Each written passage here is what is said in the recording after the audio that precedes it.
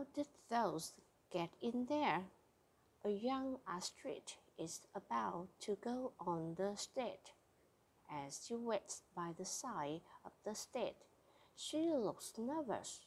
You might hear her whisper to her friend, "I've got butterflies in my stomach." Butterfly in her stomach? How did those get in there?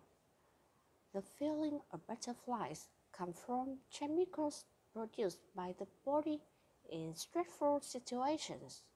One chemical that the body makes under stress is cortisol.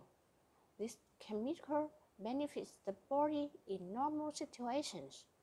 In fact, it helps the body start normal activities in the morning after waking up. It also plays a role in helping the body and mind respond well to healthy exercise.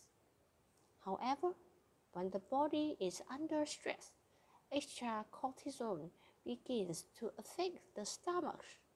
For some people, cortisol shuts down the stomach, producing the funny feeling of butterflies. For others, cortisol speeds up the way stomach works, which makes these people feel sick. All you need to do to get rid of a few butterflies in the stomach is just relax. Laughing with or talking to others about your stress can help reduce it. Stepping out on the stage will also help those butterflies fly away.